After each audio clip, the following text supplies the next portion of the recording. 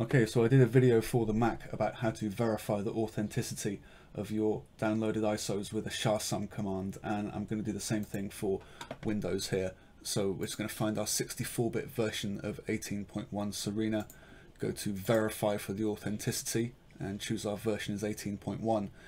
In here we're going to click the SHA-256 sum text file, and this is the key that we're going to be looking for, B99 F4 B98 all the way through to 51009 E3C.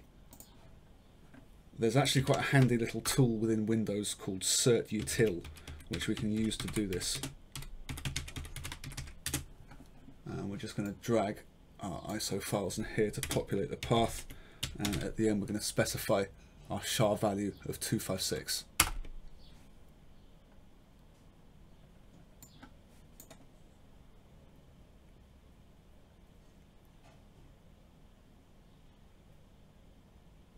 Okay, that's going to run and give us our hash value, and just to stretch out we can see B99F 4B98A1 going through 51009 E3C.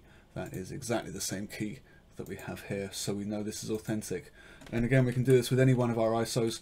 We can just remove this and then change the path to give us, for example, our Kali ISO. Verifying Kali will be very important. Again, don't forget to specify the SHA value at the end, which here is 256. There we go. That will take a few seconds and give us a value for Kali, and we can check that on the official Kali page and make sure that everything we have here is completely authentic and ready to go.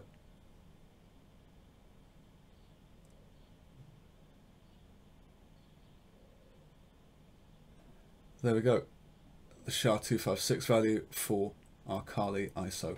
So again, we check that on the website, make sure it was okay, everything validated, we'd be good to go.